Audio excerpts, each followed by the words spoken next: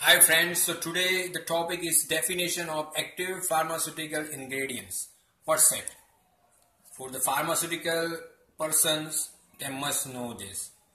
So as per ICH Q7 guideline for good manufacturing practices, that is called GMP, API, that is active pharmaceutical ingredient, this is the definitions covered in ICH Q7 guideline.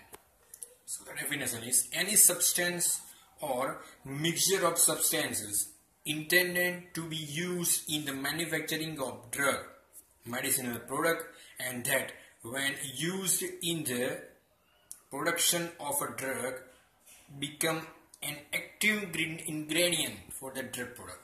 So that is the active part of that particular drug. Substances are intended to furnish pharmacological activity or other direct effect on the diagnosis, cure, mitigation, treatment, or prevention of disease, or affect the structure and function of body.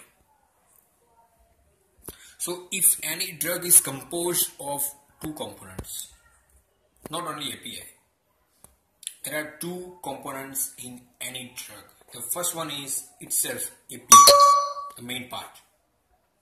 And another thing is excipient, which is the later part. So if a drug is in the syrup form, like if you use a particular one syrup for any disease, so then the excipient will be the liquid that has been used. API is not that liquid. Liquid is been used, that is the excipient. So excipient are the inactive or inert substances present inside a drug, while the API are chemically active substance which is meant to be produce the desired effect in the body. Now the understanding. So this is the understanding I have prepared for you all. Crocin is a brand in pharmaceutical company.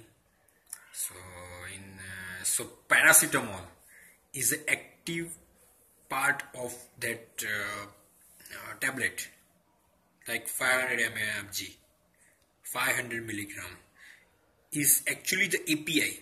It is powder, which is responsible for tablets to cure the fever. It is used to cure the fever. But the tablet actually contains a lot more than 500 milligram of paracetamol. Which are they? They are some colorants, binders, fillers, preservatives, etc. So now it is now covered in your mind what is API.